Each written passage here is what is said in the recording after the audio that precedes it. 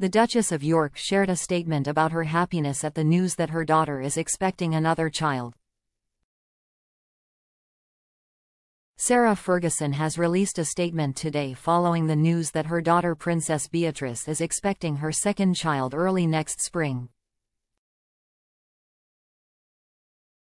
The Duchess of York, 64, who lives at the Royal Lodge in Windsor, said she is very proud of her 36-year-old daughter. She wrote, "A very proud Gigi, Mum today.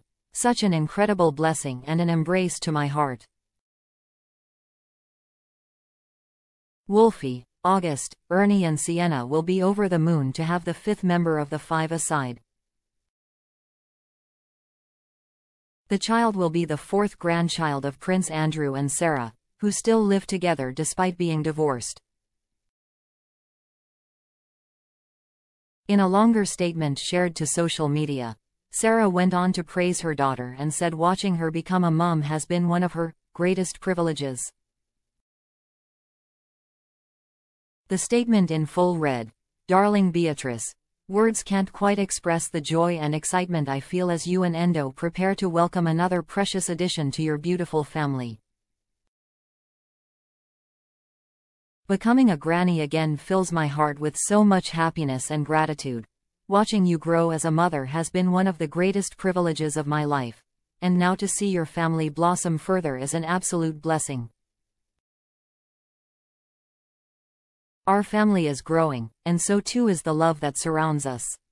I cannot wait to meet this little one and to share in all the wonderful memories we will make together.